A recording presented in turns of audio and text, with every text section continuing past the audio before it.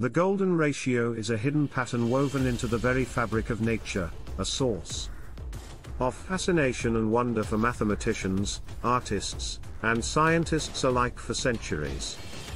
It is often associated with beauty, a divine proportion that can be found in anything that is aesthetically pleasing. As we marvel at the breathtaking diversity of plant life, we can see the subtle hand of the golden ratio at work, guiding the growth pattern of leaves and petals to ensure each one receives its fair share of sunlight. This precise arrangement, based on the value of approximately 1.618, creates a harmonious balance of form and function, a testament to the power and elegance of this mathematical concept. In fact, it's referred to as the divine proportion because of its ubiquity in the natural world. The Nautilus shell, a timeless masterpiece of nature, an elegant embodiment of the ratio. The spiral on the shell follows this ratio, creating a visually stunning pattern that has fascinated people for centuries. But phi, or the golden ratio, isn't just found in shells and leaves. It's also found in the human body. The ratio of the distance from the top of the head to the navel, to the distance from the navel to the floor is equal to 1.618. The human face has many proportions that approximate this value, such as the ratio of the height of the nose to the distance between the eyes. Even the ratio of the length of the forearm to the length of the hand is also close to the golden ratio. It's as if nature has built this pattern into the very fabric of our being. To understand what golden ratio is, we need to understand Fibonacci series. This is a series of numbers in which each number is the sum of the two preceding numbers. The sequence goes 0, 1, 1, 2, 3, 5, 8, 13, 21, 34, and so on. The ratio of each consecutive pair of numbers in the sequence gets closer and closer to the golden ratio. Like 13 divided by 8, or 21 divided by 13, or 34 divided by 21. The sequence was introduced by Italian mathematician Leonardo Pisano. Indian mathematician Acharya Pingala also mentions about this sequence in around 500 BCE. The ratio is often seen in the growth patterns of plants and animals, and one classic example of this is the experiment with rabbits. In this experiment, we start with a pair of rabbits, a male and a female, and assume that they are able to reproduce at the age of 1 month, and that each pair of rabbits gives birth to a new pair of rabbits every month. If we track the number of rabbit pairs over time, we find that the number follows the Fibonacci sequence. For example, at the end of the first month, we have 1 pair of rabbits, and at the end of the second month, they have given birth to another pair, so we have 2 pairs of rabbits. At the end of the third month, the first pair gives birth to another pair, and the second pair gives birth to a new pair, so we have 3 pairs of rabbits. This pattern continues, and the number of pairs of rabbits at the end of each month is given by the Fibonacci sequence. To obtain a golden spiral, we can start with a 1 cm square. Draw another square adjacent to the first one to form a rectangle that is 2 cm long and 1 cm wide. Repeat the process with this rectangle, drawing squares adjacent to each other to form a sequence. As we draw each square, we'll notice that a spiral shape begins to emerge. Connect the diagonals of each square with a smooth curve to create the spiral. If we continue this process, the resulting curve will be a golden ratio spiral, with each quarter turn having a ratio of 1.618. The golden ratio this spiral we obtained is very important, because we are going to see it everywhere. Many famous works of art use the golden ratio to create a pleasing aesthetic. The Vermeer paintings and the Da Vinci paintings may not be masterpieces if it is not for this divine proportion. Ravi Varma paintings are also not different. Even Hokusai paintings follow this pattern. Similarly, many famous buildings, such as the Parthenon in Athens, Greece, use the golden ratio in their design.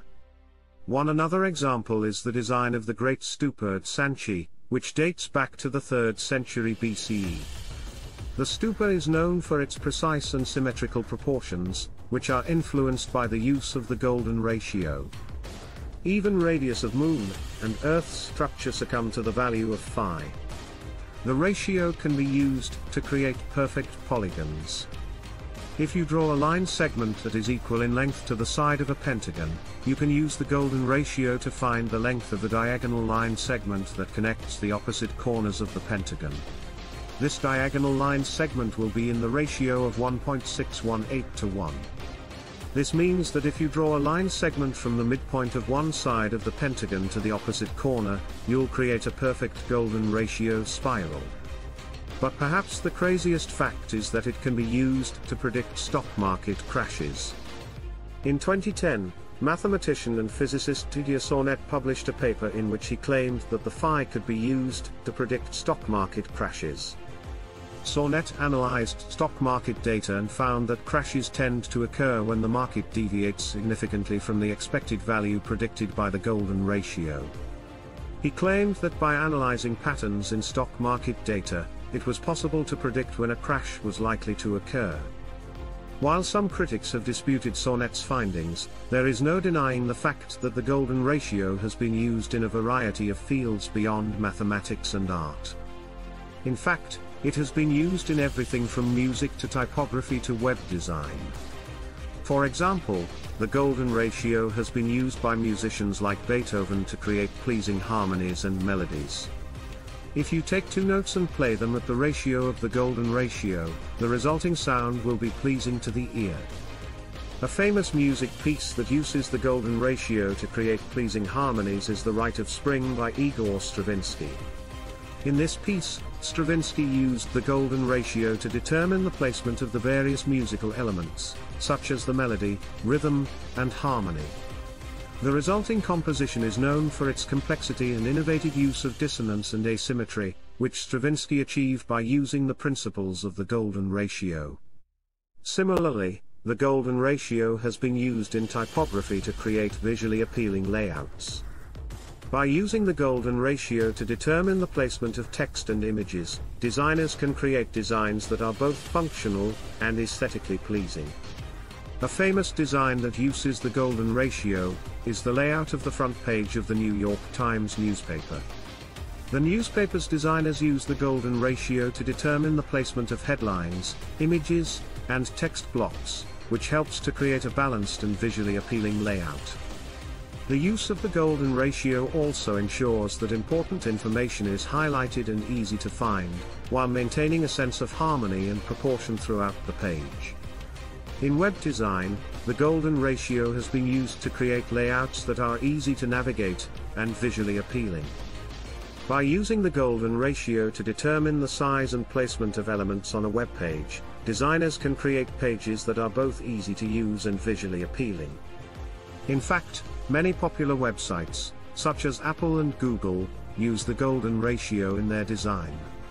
But perhaps the most fascinating fact about the golden ratio is that it has been used to solve some of the most complex mathematical problems in history. For example, the Nobel Prize winner, mathematician Roger Penrose used the golden ratio to create a tiling pattern that can cover an infinite plane without ever repeating. This pattern, known as the Penrose tiling, has been used in a variety of fields, from crystallography to computer graphics. In 2005, mathematicians Kannan Soundararajan and Robert Lemke discovered an unexpected connection between the distribution of prime numbers and the golden ratio. They found that the frequency of occurrence of the digits in the decimal expansion of phi was related to the frequency of occurrence of prime numbers in certain sequences of integers. The golden ratio, a mysterious and enchanting mathematical concept, is everywhere in nature, from the delicate patterns of sunflowers to the majestic spiral arms of the Milky Way galaxy. As we gaze upon the breathtaking beauty of the night sky, we can see the unmistakable shape of the golden spiral woven into the fabric of the cosmos. But it's not just the celestial bodies that follow this divine proportion. Even the destructive power of a cyclone is rendered in the same exquisite spiral shape. As we look closer to Earth, we can find the golden ratio hiding in the arrangements of pineapples, adding a touch of elegance and harmony to the seemingly mundane fruit. Let us not forget the humble sunflower, whose radiant beauty is made all the more mesmerizing by the intricate spiral pattern of its seeds, each one a masterpiece of divine proportion. In phyllotaxis, the leaves of a plant are arranged in a spiral pattern that follows the Fibonacci sequence. This spiral pattern ensures that each leaf has the maximum exposure to sunlight and air while minimizing shading and competition with neighboring leaves. The angle between successive leaves along a stem or branch follows a specific pattern known as the golden angle. Golden angle is the angle obtained when we divide a full circle with the value of golden ratio. That is 360 degree divided by 1.618. This angle is approximately 137.5 degrees. By spacing the leaves according to this angle, the plant is able to achieve optimal coverage and exposure for each leaf. The ratio is present in the spirals of seashells and the petals of flowers, in the branching patterns of trees and the curves of waves. The humble sunflower holds a remarkable secret, hidden within the intricate dance of its seeds. Each seed, born at the heart of the flower, must venture outwards in a different direction than the last, to fill the space around the center. And what guides their journey? The exquisite golden angle, that magical ratio that imbues the natural world with elegance and grace. From the smallest seed to the grandest flower, the golden ratio is a testament to the power and beauty of mathematics in nature. The golden ratio weaves its enchanting spell throughout the natural world, from the tiniest microorganisms to the grandest ecosystems. It is present in the graceful spirals of seashells and the delicate petals of flowers, in the intricate branching patterns of trees and the gentle curves of waves. Everywhere we look, we can see the magic of the golden ratio at work, creating beauty and harmony in every aspect of the natural world. Even the curves of ocean waves follow the golden ratio, with the wave crest and trough conforming to the ratio's proportions. This creates a pleasing and harmonious pattern that can be seen in the ocean's waves and in the sand dunes that line the coast. One of the earliest known mentions of the golden ratio comes from the ancient Greeks, who were fascinated by its mathematical properties and its aesthetic appeal. The mathematician Euclid described the ratio in his book Elements, and the philosopher Plato famously connected the ratio to the concept of beauty in his Timaeus dialogue. Indian mathematicians, such as Bhaskara and Aryabhata, were known to have studied and used the ratio in their work. The golden ratio is a fascinating and ubiquitous concept that can be found in nature, art, architecture, and design. From the spiral patterns of seashells to the curves of the human face, the golden ratio is a fundamental element of the natural world, and has inspired countless artists, architects, and designers throughout history. Thanks for watching. Please do like, share and subscribe.